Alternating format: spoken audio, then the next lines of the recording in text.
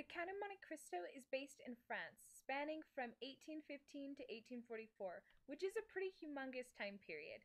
The aftermath of the bloody French Revolution and Napoleon's quest to take over France and the world framed Edmond Dante's sudden imprisonment, which drastically altered his life forever. In 1789, the French people rose up and revolted against the corrupt nobility of France in the name of a new republic. What started off as a political ideological revolution rapidly escalated to a bloody massacre of nobles by the guillotine, including the Queen and King. Over 40,000 people were slaughtered in the guillotine frenzy. In the video clip, which you guys are about to just see, I want you to pay really close attention to the reasons which the people revolted and who is leading the country at different stages in the revolution. Also, please try to ignore the Spanish subtitles. Inequality, the relative feudalism, revolution in France. All the three states ensure no favoritism, revolution in France. La liberté, égalité, fraternité, a revolution. La liberté.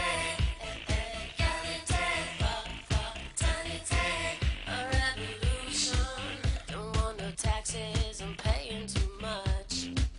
Let them eat cake, we had a banquet for lunch. Eat my bread, bread, off with her head. It went from 8 to 12 in a year. Exactly what impoverished peasants had feared. The royals cheered. Ha ha ha, there's more for us.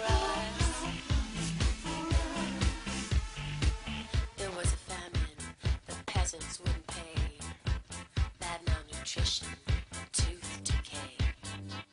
Living from famine to Napoleon, for you and me to start a revolution. We will not take this poverty anymore. You and me to start a revolution. On the tennis court, we started the Constitution. Revolution in France. On July 14th, we stormed the Bastille. We showed them revolution in France. La liberté, égalité, fraternité, French Revolution. Month of August 1789.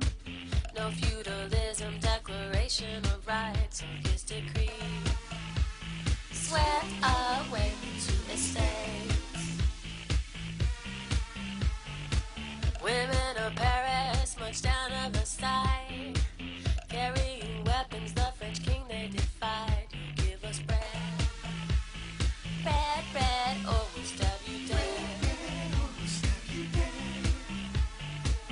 A new constitution with limited monarchy. It was a bad time for France.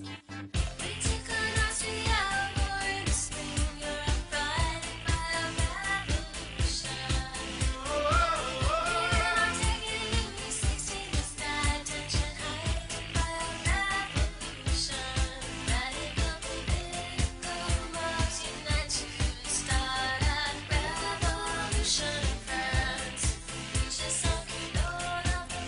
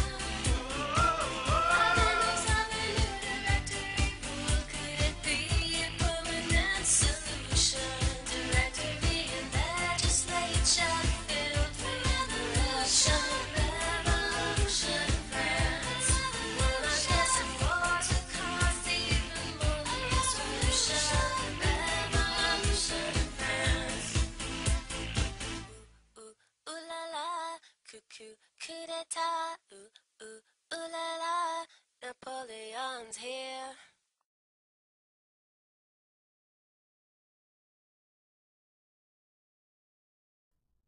All right, so during this time, Napoleon was leading the French army to conquer Austria, Italy, and Egypt, aiming to take over the world. He was kind of this crazy, very ambitious person. In 1799, when he saw his opening to take over France with the obvious instability of the government, and he led his forces there and effectively filled the power vacuum and installed himself as a dictator. He later became emperor of all the lands he conquered. So Napoleon, during 1799 to the beginnings of 1800s, was like a very powerful man. However, very shortly after he took the throne, the army started to face multiple military defeats, and he was forced to abdicate the throne because of this and surrender, and ended up exiling himself in Elba Island in 1814. Just a year after his exile in 1815, watching France falter in the world without him, he escapes Elba and takes up the throne again. In the Count of Monte Cristo, Edmond Dantes, the main character, was ordered to pass along information to the island of Elba by his dying captain, and this information was critical to Napoleon's return to power. Later, this act that Edmond Dantes does is what sentences him to his prison, to the prison. In the same year, Napoleon suffered a huge, humiliating defeat in Waterloo, which is the battle pictured above, which resulted in his surrender and exile to the island of St. Helena. France returned to a monarchy, and society became split into Napoleon supporters and royalists after this. Napoleon died in 1821, right in the Count of Monte Cristo, when Edmond Dantes meets the priest and begins his own transformative quest to return to his own power.